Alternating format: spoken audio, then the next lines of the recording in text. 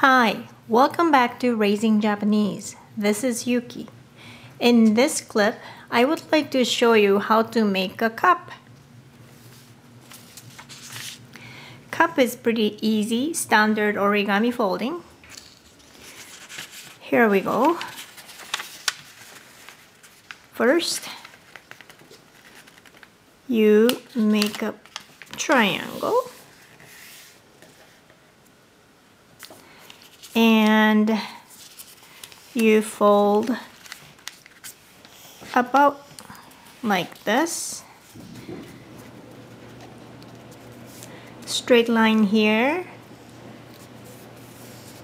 And you need to see the triangle here. And along this line, you need to match this line. Like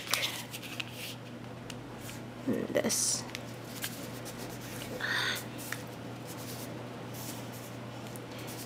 And then after this, you have one paper and two papers.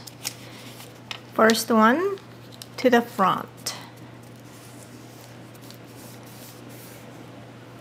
And flip this over. And then same way, fold this toward you and match the height with other side.